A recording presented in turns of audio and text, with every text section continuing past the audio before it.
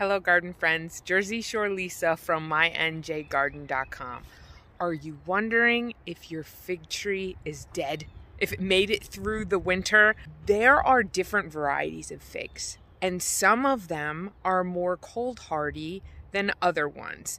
You may have heard online, if the branches are red, they're dead. And other ways to be able to tell if your fig is going to come out of dormancy, if it is still alive, if it's going to wake up again. I'm in New Jersey at the Jersey Shore. I'm in zone 7A, and I have a few different fig trees in the yard. So let me show you the different varieties that I have and the stages of life that I'm seeing as they're starting to wake up. Here we have a tree that I got this cutting probably about 7 years ago from a friend. She had said at the time that this was a Peter's honey fig, and Peter's honey is a variety that was brought over from Sicily many years ago. These tend to be very tender plants, so it's probably the best idea to continuously wrap these trees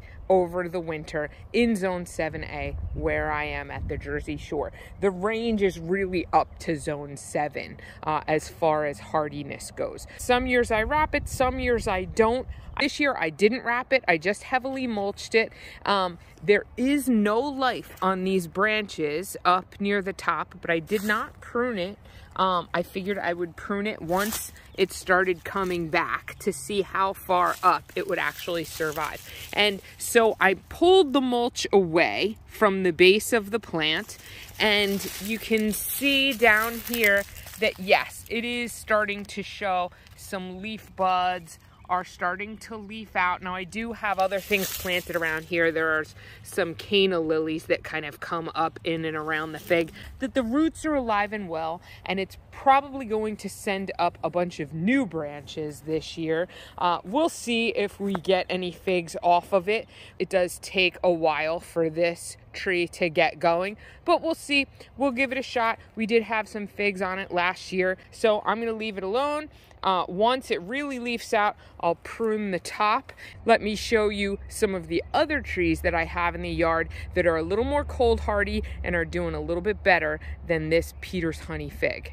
Now, a beautiful thing about fig trees is that they're very easy to root. So you can take cuttings from a fig and root them either in water or in soil, and you can share them. And you could share them with family and friends. And so sometimes varieties will tend to get muddled, especially if you're getting a fig as from someone who inherited a fig or something like that. So you may think that a variety is a brown turkey or a celeste or something like that, but you may not be sure because you got it from someone else who wasn't exactly sure. So just keep that in mind, and if the fig does really well in your area, just kind of keep track of how you care for it so that you can pass along that advice to whoever you're sharing your cuttings with.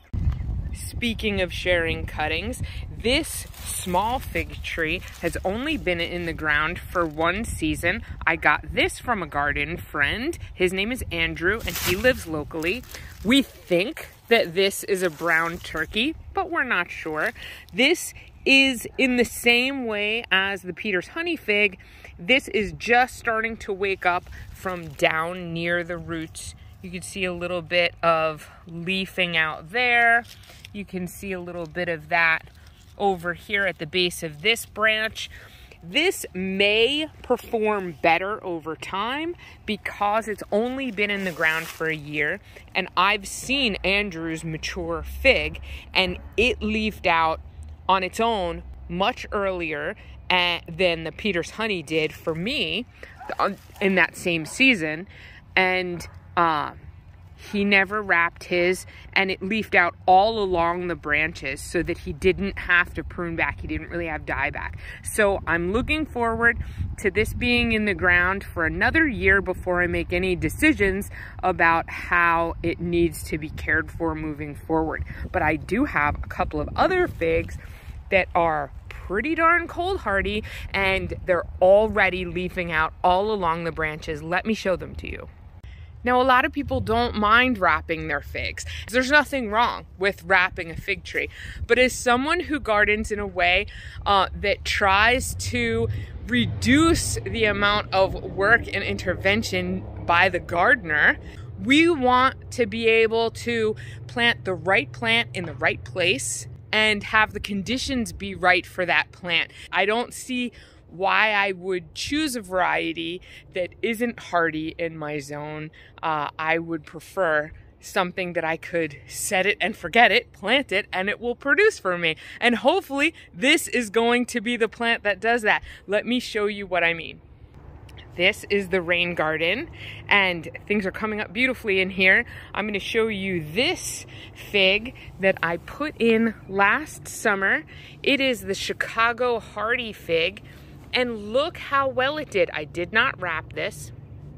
And yet, all the way at the end of the branches, we have leaves coming out, which tells me there was no dieback on at least these 3 branches, really ready to come out of dormancy now. And I'm real happy about that. We even have a leaf bud on this one here that's green. And we'll see about these other 2 branches, but I'm looking forward to even maybe getting some fruit off of this year. And this is the other fig tree. This one is in the backyard behind this little picket fence to keep Vanna the yellow lab out of the area. These are the blackberries, the thornless blackberries. And here we have the Olympian fig. The Olympian fig is extremely cold hardy, and I did not wrap this either. And you can see that it is ready to come out of dormancy like nobody's business. It's leafing out everywhere, and it looks really beautiful. I'm excited about this. This has been in the ground. This is its second spring in the ground. So maybe we'll get figs off of this year.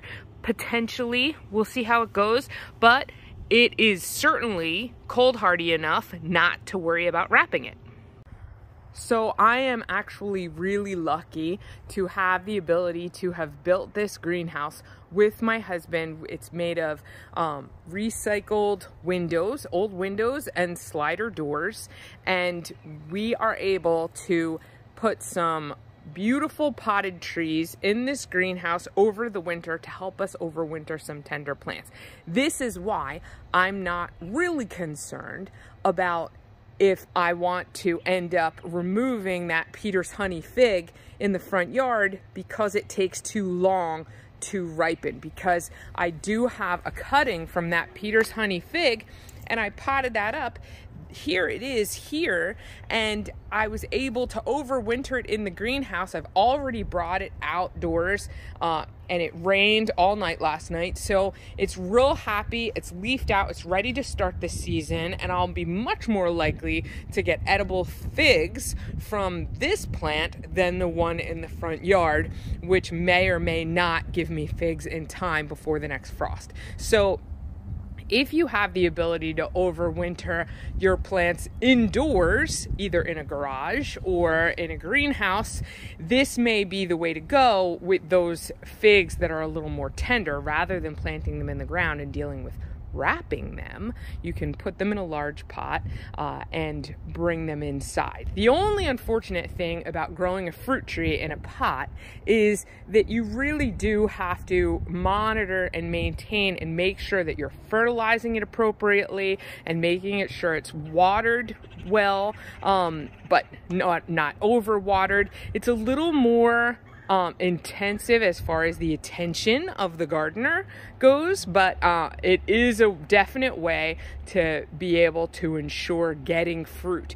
So that is the Peter's honey fig, and then this is actually that Olympian fig. I was able to divide that when I first got it before I planted that other one in the ground. That one's in the ground. It is leafing out, but look what a head start this one has. after it was in the greenhouse over the winter. So it did have that season extender of a head start, the protection, the extra warmth that comes in early spring inside the greenhouse. I've brought this out too, and I'm sure we'll be able to get some fruit off of this very shortly.